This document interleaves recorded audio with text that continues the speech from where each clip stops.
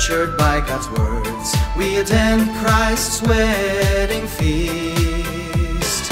Every one of God's people beams with joy. Every one of God's people beams with joy.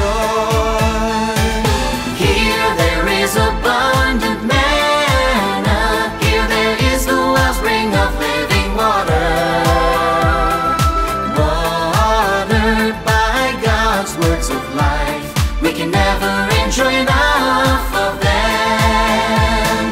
God's appearance and work have fulfilled mankind's dream of 2,000 years.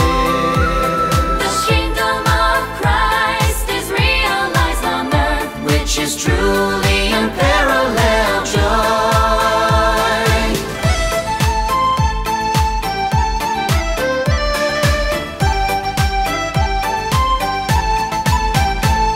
Almighty God expresses the truth and leads us into the age of kingdom.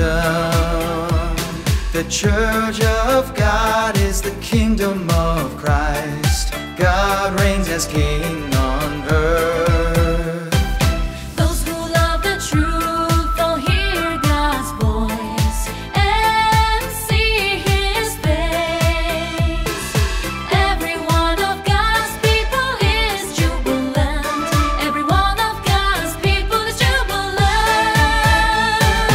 God predestined that the saints of all the ages would return to life in the last days and stand firm. Being born in the last days and meeting God is the greatest blessing.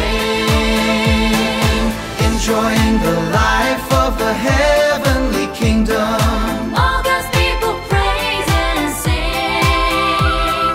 The kingdom of Christ, God's tabernacle is on earth. His promises are fulfilled.